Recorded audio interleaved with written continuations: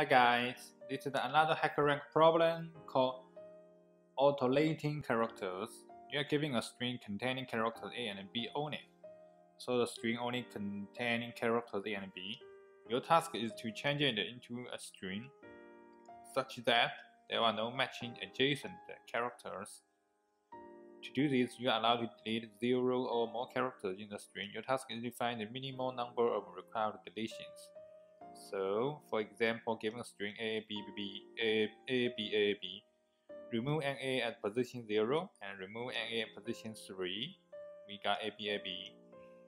So yeah, the solution is when we loop over the string, we found that there are adjacent characters which they are the same.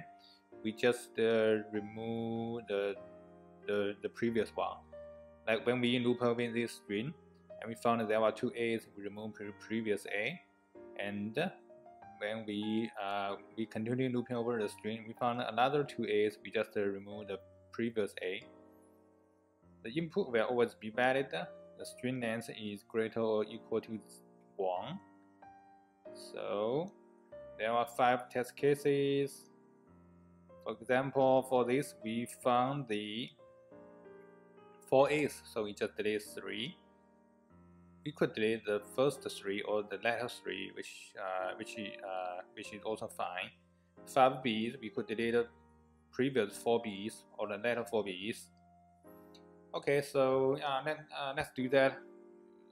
We can just loop over the string, and when we found the adjacent characters are the same, we just delete the previous one. So we use a StringBuffer to store the string after deletion. So let's do that. We could, because the input is always valid, we could just append the first character into the StringBuffer, and then we starting from 1 to loop over the rest of the string I++. So here we are. How we check if the last character in the StringBuffer is the same that we are looping. In this case, we just do nothing.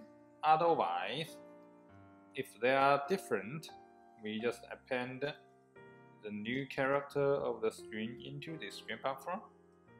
And finally, we just return s.length minus the StringBuffer.length. So the result is the number that the result is the number of characters that we deleted. So let me run code. Work the submit.